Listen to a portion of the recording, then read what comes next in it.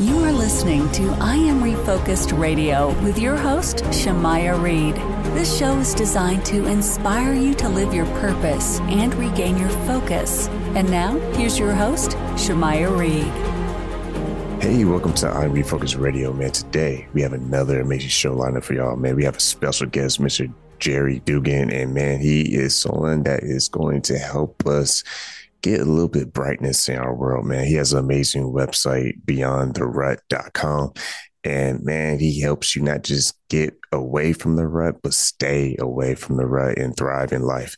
Today's topic, man, we're going to just kind of keep it simple, man. We're going to talk about happiness and finding success. We're going to learn about Jerry and his amazing military career and what he's been able to do with that, and also what he's doing today.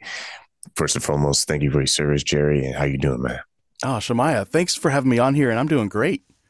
Man, so you started doing amazing things with your military background. You had experience with the U.S. Army as a combat medic, and you also were in charge of doing corporate training and all that stuff. But tell us a little bit about your military background and how that kind of set the tone for what you're doing today.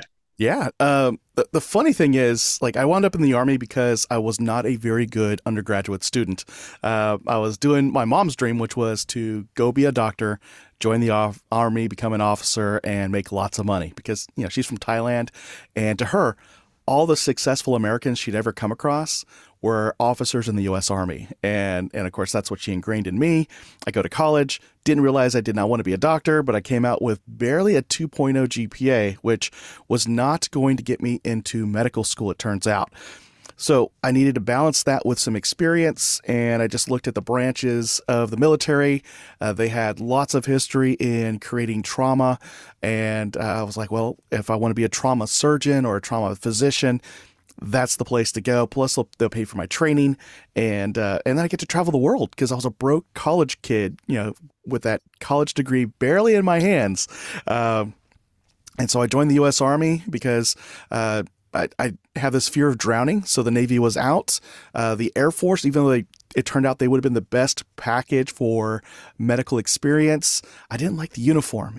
It's weird for a straight guy to say that, but I just I know. But I spent all my years in the Army a little jealous and envious of how good the Air Force guys had it and the training they got and all that. But that's my fault. It was my choice.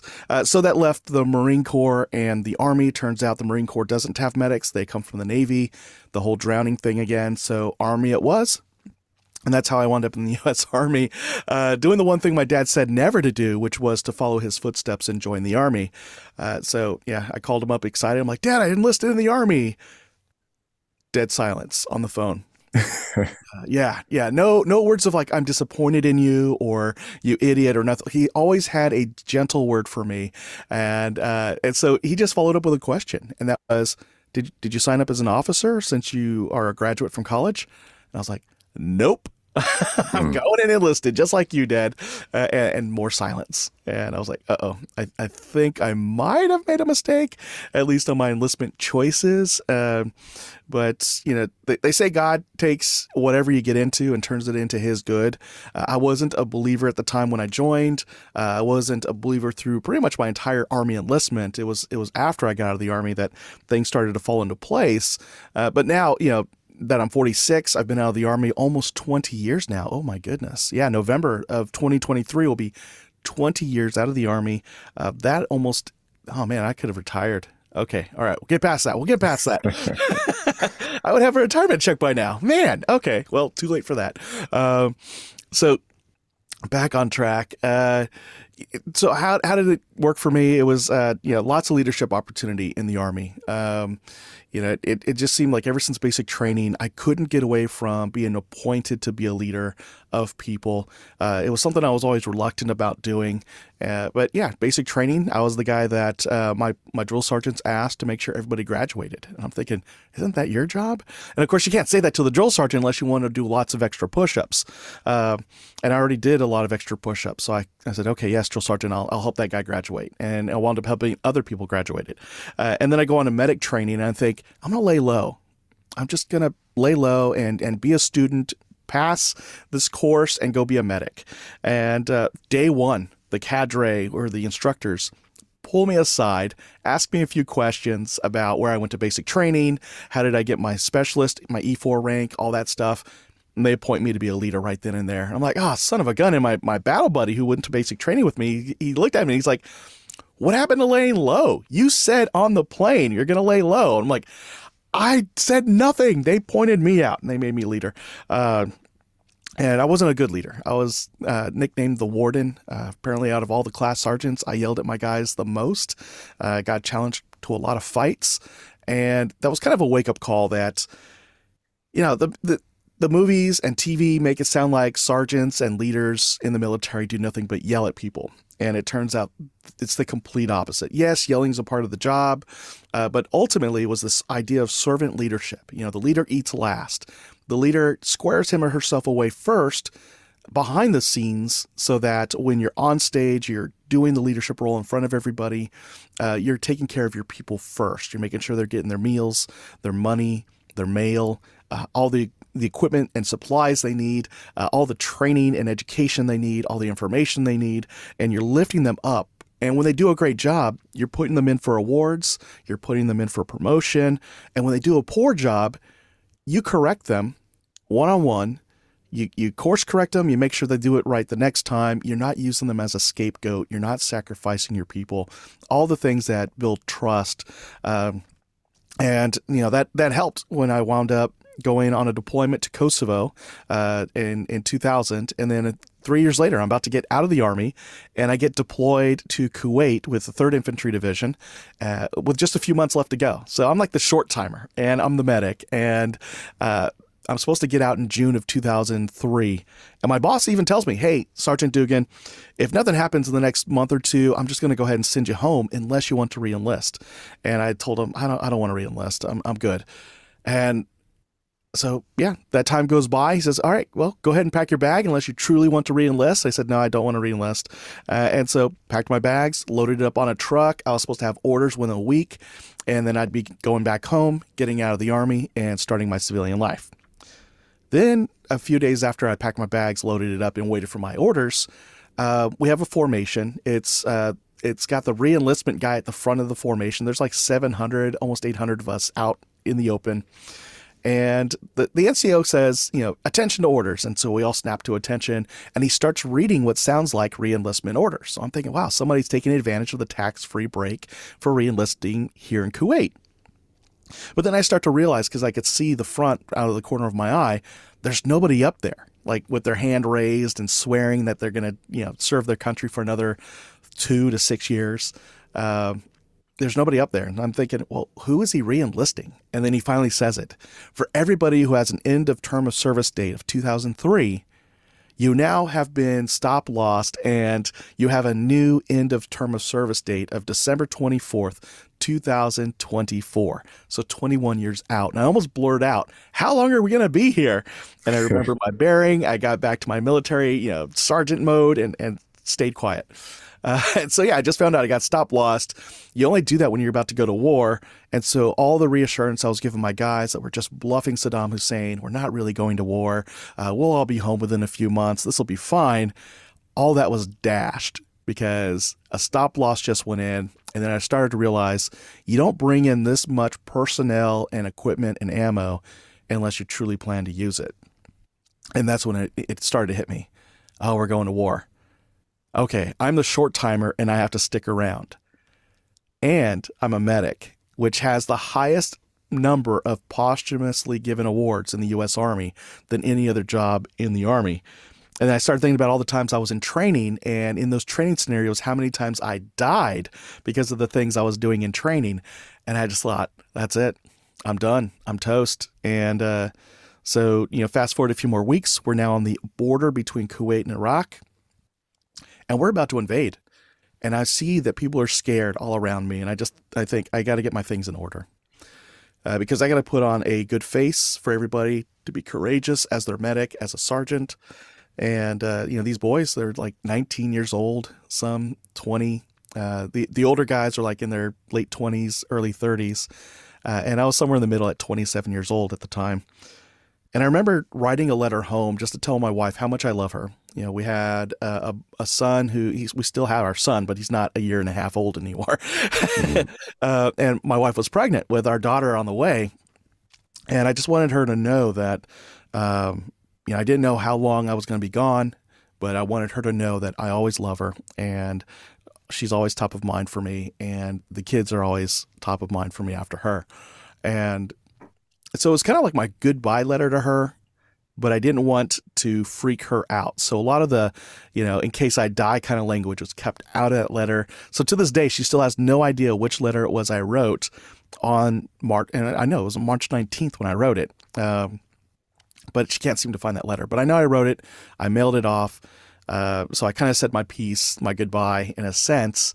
And I just thought, and again, I wasn't a Christian yet. So I just kind of thought, let's cover all my bases here, just in case. Morales, he's a Christian, and I see him, he was praying the other day before we all split up.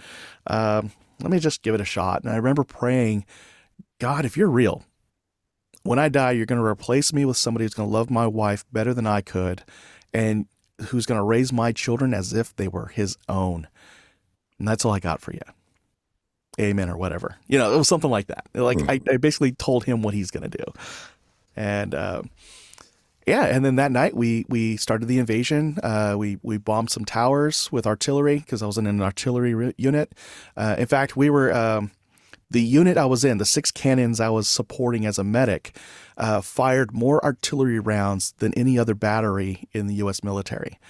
During that campaign. It was over 3,500 rounds. And each one of those rounds can blow up an entire football field. And so that just gives you an idea of the devastation that those 6 cannons, these 100 guys I was with, unleashed. And I mean, our motto was unleash hell. And we got into Baghdad, and we did things like we were the first artillery unit to lead a charge into a battle zone since I think World War I, and it was our unit that did it then too. So a lot of history made, a lot of very violent stuff, and it's combat, it's war, and I start to notice I'm going down a darker path. I'm already expecting not to make it out of this thing. And on the day my daughter's born is also the day that I caught looters in my compound, and I wound up breaking the ribs of one of the guys in that group of looters to make an example. Like, I don't want these guys coming in anymore. They keep coming back. I see them every day, 3 or 4 times a day. This will teach them. And I just remember that moment of snapping and kicking this guy until I heard a pop. And the guy's dragging him out. And after he was gone, there was another group that came in. It was a family, and I remember stripping down the men in the family and setting their clothes on fire and trying to just like really scare them, to let them think, this is it, you're going to die. But I was never going to kill them. But just being that monster alone was enough. And somebody had come up to me. He was a young guy, 19 years old, a brand new soldier. And he had asked me, what's up with their clothes? And I just looked at this guy like, what? Like, what are you talking to? Why are you challenging me? Why are you questioning what I'm doing? I'm keeping you safe. I'm keeping everybody safe until I'm gone. And that's going through my head. And he just kept asking the same question. What's up with their clothes? Why are you treating them like this? Very gentle voice, very respectful the whole time. And the thing that stood out to me that made me even more mad at the time was that hanging out of his uniform was some jewelry, which is a big no-no in the Army. Your jewelry is tucked away out of sight. And it just fell out. It wasn't like he did it intentionally, but it was a gold chain, and it had a small cross on it. And I'm fixated on the fact that he's out of uniform regulations. And I just feel myself getting madder. And I remember saying something to him that, one, disappointed him, I'm sure. And it was, look, you can either help me pull security on these guys, or you can help them rebuild the wall they tore down. What do you want to do? And he just kind of resigned at that moment. He said, I'm just going to go back to my unit. Sorry I bothered you. And he walked away. And that was enough, though, to catch my attention. And I wound up letting that family go. I got some other guys. We rebuilt that wall that was torn down ourselves. And I went back to my hooch, or my little room that I was assigned to in this compound in Baghdad after we'd gotten into Baghdad. And I remember I just broke down and cried because this is the morning, the day that my daughter is being born. And here I am being the worst person I've ever been in my life. And I remember crying out like, my daughter cannot have a father who was a monster. She just can't. And I know I'm not going to make it out of here, but from here till the day I'm gone, I'm going to be the best man I could be. And so that was my line it was more of like another line in the sand for me because I drew another one when I was 14. That's a whole different story. But that changed everything, how I treated people in the combat zone. I apologized to the soldier who contacted me and kind of called me out, and he forgave me. And so I managed to get it out of there. That was in June when April, because that's when my daughter was born. April, June, July, we get pulled out of Iraq back into Kuwait because apparently our brigade was a little too fine of a razor for doing peacekeeping operations. We were, the brass just wanted to get us home. The politicians wanted to get us out of there. And the press was just like, it's just a matter of time before these guys go above and beyond and just like slaughter a bunch of people. And so they got 3rd Brigade, 3rd Infantry Division out of there. And I'm sure they won't say it that way, but I mean, I was there. And so it was just a choice there as well. Like I needed to choose for my daughter, for my son, for my wife, to be a different man. At least so that the memory that they had of me was different than what I was becoming.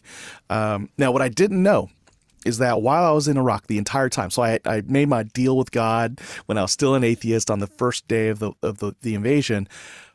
Turns out every day for the entire invasion, my wife was making a deal with God, and that was, if you bring my husband home in one piece, I promise you I will make sure he goes to church, and the rest is up to you. And so the day I got home, it was at 2 a.m. We got off the bus, went into a gym. There was an Army band there playing Proud to Be an American. And then they played our division fight song because, Army units have fight songs just like colleges. Mm-hmm. And got reunited with my wife. My son got to meet my daughter for the first time. She was 3 months old. We're driving back to our home and my wife tells me, Jerry, I got a confession I need to tell you. And I'm like, please tell me it's new furniture. We got new furniture. Because our chaplain had told us all that money you thought you saved up tax-free while you're in the combat zone, your wife spent it. So either A, you got new furniture, or B, she got a new boyfriend. If you got new furniture, you say thank you, you hold her tightly, and you just be grateful you're home. If she got a new boyfriend, you call me, the chaplain, and here's my phone number, and I will help you. I'll take care of you. I'll get you through this. It'll be okay. And so I'm like, please be new furniture. So I asked her, like, was it new furniture? She's like, oh yeah, we got new furniture. But I was like, oh, good. And then she said, but that's not what I got to tell you. And so then she goes on to tell me that she made a deal with God. And I said, well, if that's the deal you made, then that's the deal you made. I can't make you a liar to God. And so, yeah, I sat with her in a church every Sunday, looking for any reason to get out of there. Like, hey, our kids are crying. I'll go. Hey, they said that our kids are crying again. I'll go. And my wife started to catch on to that. She said, no, we'll take turns. I go once, you go once. I'm like, okay, got it. We moved to Corpus Christi. I get out of the Army, and we find another church home there. And in 2005, that church catches on. Like, hey, this dad is always getting out of service to hold his daughter. What if we had a volunteer just hold him? And so they did. And so I wind up receiving Jesus as my Savior. Like in 2005, I've become a Christian, and I never looked back. And when I look back at my life, it's like all these things that happened, everything from like when I was 11 years old, seeing my parents divorce, my dad attempts suicide, between 11 and 14, being bullied by my cousins and a couple of my uncles, being called gook or half-breed, boat person, all the things that a good, hardy white family tells their biracial, relative, going through high school in poverty, barely getting through college, going through combat, that, if I focus on something positive like Jesus Christ and the good that God intends for people, then nothing else matters. And I can actually let my hardship become a testimony to glorify Him. And I just let it all go. And when I do that, it's weird. Like, whatever stress I'm feeling, whatever emotion that's got me bogged down, if I just let it go and think about the positive and the goodness of Jesus, and it's just so weird. It sounds hokey when I say it out loud, but when it's happening on the inside of me, it's like, you know what? There isn't anything to worry about. And as soon as I recognize that, any solution that I need kind of pops up in my head. And it's like, oh, I have what I need to do the next thing I need to do. Okay, great. I have what I need that matters most. My family is around me. We still have a roof over our head. There were a couple of times during the recession that we almost lost our house, and we were able to save it every single time until it was time to sell the house and then use that money to pay off all our debt. And so, yeah, you asked about my Army life. That's kind of the whole thing right there. Man, that's awesome. We're going to have you back on, man, because we only have like 3 minutes left, but real fast, man, real fast. If you don't mind, I would love to have you back on. Yeah. But, you real quick for the audience. You basically told the whole story of choosing happiness right there. I mean, you chose it. You kept following the path that led you to all these different opportunities, and you chose to make the best of each opportunity. So when you speak forward to you being the CEO and senior consultant of BTR, and that's just short for Beyond the Rut, I ask you a question, is that kind of basically the lifestyle of your platform? You're presenting basically everything that you have learned with your experiences, and you're helping people. Yeah, so Beyond the Rut, the podcast, is about living that whole life, looking at your faith, your family, your fitness, finances, and future possibility. And then how do you have a successful life in all those areas where they're all interconnected, they're all aligned, one helps the other, and you recognize if you're falling short in one area, it's going to impact all these other areas. And so, like, how do you pursue your career or your business and not lose your faith or your family in the process, or lose your health in the process? So that's the basis for Beyond the Rut. And then I started a company back in November of 2022, taking my leadership development experience and my leadership experience so it's BTR Impact is the business side of Beyond the Rut. Mm-hmm. And the focus with BTR Impact is to help grow and develop servant leaders who have a Beyond the Rut impact with the teams they lead, with the families they are a part of, and the communities they live in. And so it's that whole person approach to leadership, bringing their best selves, bringing their whole selves, being human-centered when they lead others, because not everybody's going to be a follower of Jesus, so they can at least be human-centered as they do this. And so that's BTR Impact, doing leadership coaching, leadership consulting, leadership training. And then the other half of BTR Impact is the podcast, which is how you and I connected as well. And one last question, because I got to have you back, man. I feel like we just started this conversation, but real quick before we let you go, when you look at the individuals who are serving in the military today, if you can take one thing away that you learned from the Army, what's a leadership lesson that you found was very impactful for your life? It was something that Lieutenant Perkins had told me when I was deployed with him in Kosovo in a small town of Partesh, because he knew I was putting a packet in at the time to go to officer candidate school. I didn't get in, but this piece of advice that he gave me still sits with me to this day. And he said, hey, Dugan, as long as you take care of the 3 M's for your soldiers, they'll take care of the mission. I'm like, what are the 3 M's? He said, as long as you take care of their money, their meals, and their mail, they will always do what they need to do to go take care of the mission. So take care of them, trust them to take care of the mission. And I was like, yeah. And ever since I applied that, every time I've applied that, just trust your people, take care of your people, and they'll take care of the mission. They'll take care of your customers. They'll take care of your bottom line. And it works every time.